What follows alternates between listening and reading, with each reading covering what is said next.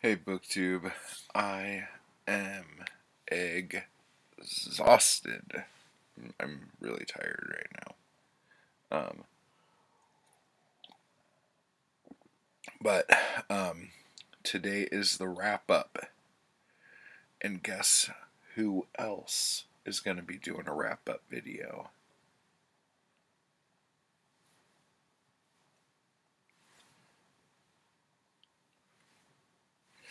Um,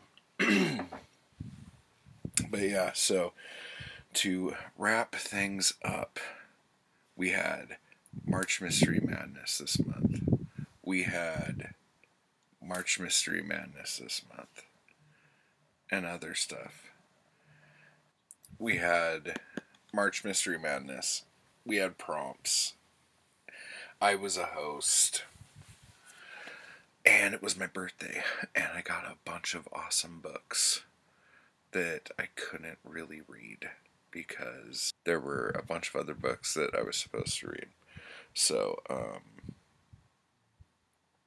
let's get into, I guess, those first. For my March Mystery Madness prompts, for single, I had Rafferty by Bill S. Ballinger. It was interesting, but I didn't love it, and the end made me want to burn it.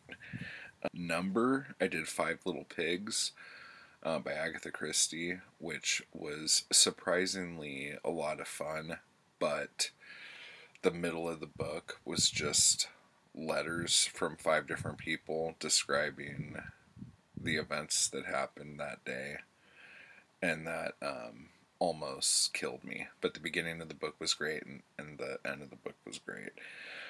Okay, so single, number, person. So Mourn the Hangman by Harry Whittington. Excellent, loved it. Single, number, person, place. In a Lonely Place by Dorothy B. Hughes. For once, not for once, but this rarely happens with me. The movie, I think, is better than the book. So if you ever come across the Humphrey Bogart vehicle, it's amazing. The book, not so much. It was okay. I just didn't love it. Time, weather, something in space. Oh, man. So for time, I did One Deadly Dawn by Harry Whittington, and this was good, but it wasn't his best work. His good work is still better than almost everyone's best work, but it wasn't his best, but it was good. Weather, I did Death in the Clouds by Agatha Christie. I loved it. I don't care what toxin works like what, damn it, I loved it. It was super fun. And finally, after after I read it and I did my videos on it, Scott actually sent me the pictures of the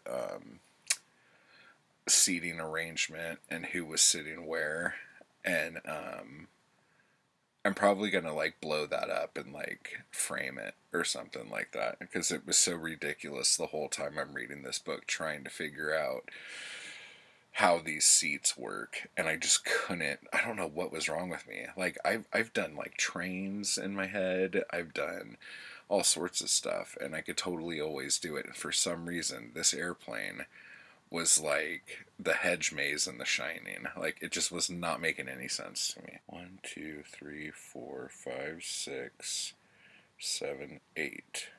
But there were 9. What was the other effing prompt? Was there another F? Oh, color. I did the mystery on the blue train, or of the blue train. I think it's on the blue train.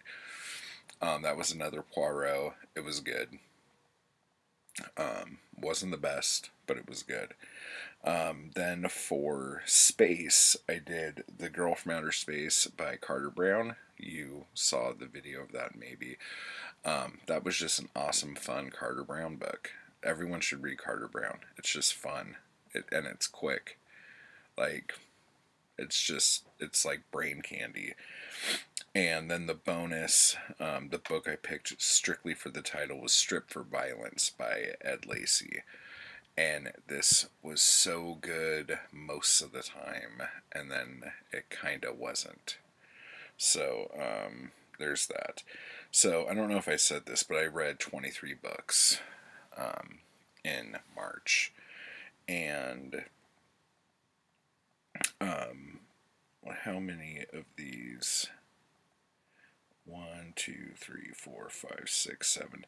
So out of those books, 7 of the books I read were Agatha Christie. And I do this a lot where I get on kicks and I'll read like a ton of books by one person. So again, I did Five Little Pigs, Death in the Clouds, Sad Cypress. It was kind of, I think it was Janelle who pointed it out to me, that this one was a little more of a romance.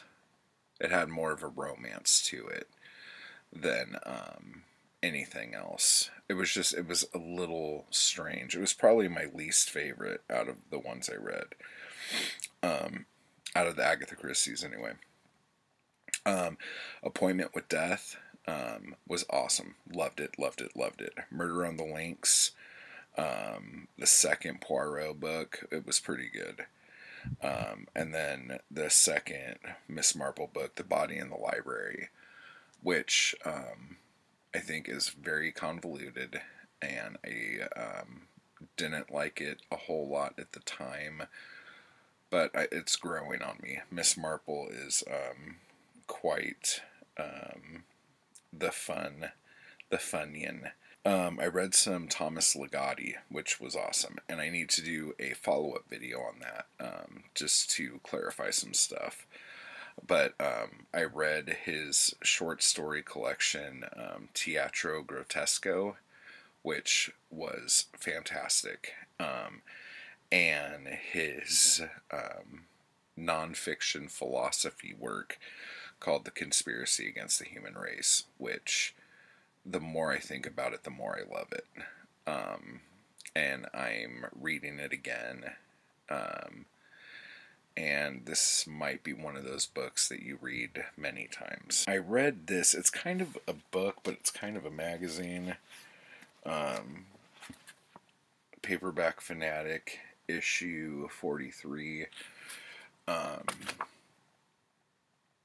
got this for my birthday. This has it's the gold medal book special, and it has a bunch of stuff on Gil Brewer and Dan Marlowe and Charles Williams and John MacDonald and Robert McGinnis, and a bunch of reviews. Maybe I should do a video on this, because this thing's full of awesome pictures and stuff in it. So I'll just talk about that later. I read a couple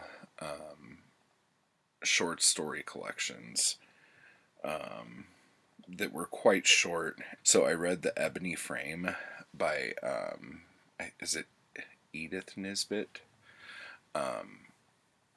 And this was very cool. Like, it was kind of weird and kind of steamy for what it was, I thought. But it was pretty cool. And In the Penal Colony by Kafka. And the weird thing about that is that I could have sworn I read that before. But as I was reading it, like, none of it sounded familiar to me. So I'm going to have to, when we get all of our books out of storage, I'm going to have to go through and see, like, what collection I have, because I could have sworn I read that. Now, I also, and I think I talked about this in my last wrap-up, because I started listening to these at the end of last month, and I actually might have finished a couple of these, but I didn't put them into stupid Goodreads in time. But great classic ghost stories and great classic horror stories, they're included on Audible, so I just grabbed them and were listening to them, and it was amazing. And also Casting the Runes, but I finished Can Such Things Be, which is a collection of Ambrose Bierce. And like, I kind of want to do like I don't know, I kind of want to do something about Ambrose Bierce, because like when he hits, it is like it just knocks you out. But then there's some other stories of his that are like kind of so, and other ones that they just kind of fall flat for me. And I know that whenever you're dealing with a collection of short stories, some are going to be better than others. But this one really felt like it picked up towards the end. Like, the stories were getting like better and better and better. And like, from a lot of collections I've read, you usually pack the beginning with all the good stuff, and then they kind of get a little worse as you go. But this one was just like, the stories in the beginning were okay. Like, none of them are bad, but it's just when you have something really good, it kind of like kicks you in the teeth a little bit. But I would like to do something where I talk about him, because he has stuff that's like obviously like horror, and then he has stuff that's like based on his time in the military, and then he has this other stuff that I think honestly at the time of the writing of it was supposed to be humorous, but to me those are the most horrific stories that he writes. Like, the things that happen, the things we're supposed to take for commonplace in his stories are completely bizarre. And it's very deadpan, glossed over. And I'm sure in the day that they were written, like, people would go, listen to this is madness. I'm reading it and I'm going, and I'm like on a completely different, I don't know, like, you know how people say sometimes that like books like lose their impact as time goes on, because either so many people have aped a trope, or something's been done so many times that it doesn't have the same impact. Like, I feel like some of these things that people thought were funny back in the day are like just terrifying now. So I might do something. I don't know what I'm going to do yet about Bierce, but I really would like to have some kind of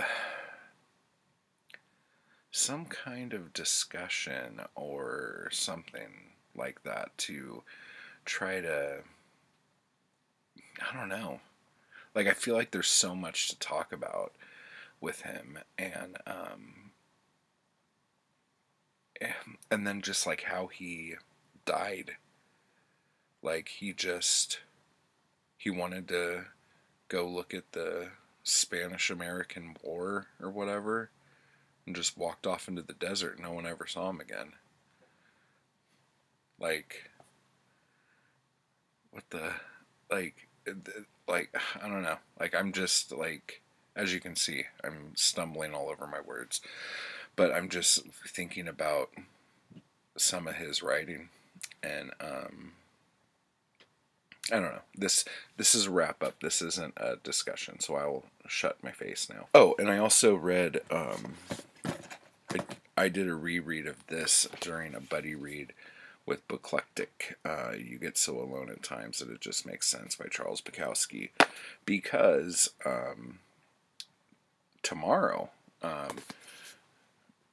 being April and being National Poetry Month, we're going to be doing a group read of